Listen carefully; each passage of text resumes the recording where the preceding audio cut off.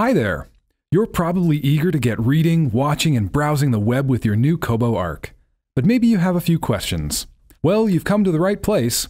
This series of videos will help you get to know your Kobo Arc, so it can get to know you. Let's get started, shall we? Press and hold the power button for at least 5 seconds, and your Kobo Arc will spring to life. If it doesn't turn on right away, you may need to plug it in for 15 minutes to get the juice flowing. You'll find a charger in your box. Select your language and then tap Get Started at the bottom of the screen. You'll then have the option to select a wireless network, so go ahead and enter the password if your network has one. It's a good idea to accept the updates you're offered, as they'll include any important fixes and special offers you can take advantage of. When you're done, tap Continue.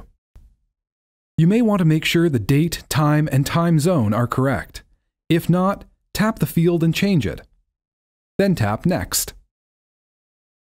If you're new to Kobo, you'll need to set up an account. It's really easy.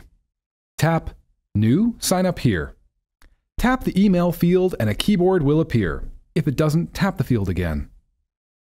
Enter your email address, then tap the password field. Enter a password and tap Continue. We're almost there. Just a couple of final things to do before you're all set up. Tap the panel on the middle of the page to complete the final steps. Tap Quick Tour and watch a short video about Kobo Arc. It only takes a minute and it'll introduce you to a few of Kobo Arc's features, as well as some helpful tricks and tips.